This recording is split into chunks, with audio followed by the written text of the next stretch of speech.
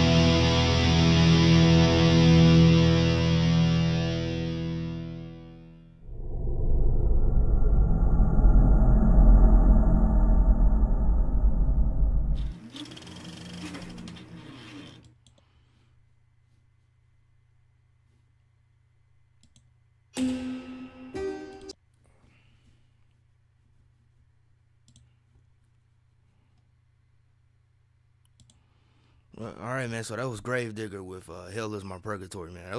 That was a pretty interesting video, man. I like this. I like the song, man. I think Gravedigger is one of those bands where you kind of you pretty much know what you're gonna get from them. But yeah, I thought that was a pretty good song, man. It was definitely heavy, speedy, speed metal, and I think it has some kind of historical significance as far as the subject matter, because he had that message, at the beginning of the video before it started, man. But the video was definitely pretty interesting, man. A little disturbing there. The part where I guess the guy supposed to have been like worshiping the devil or something like that.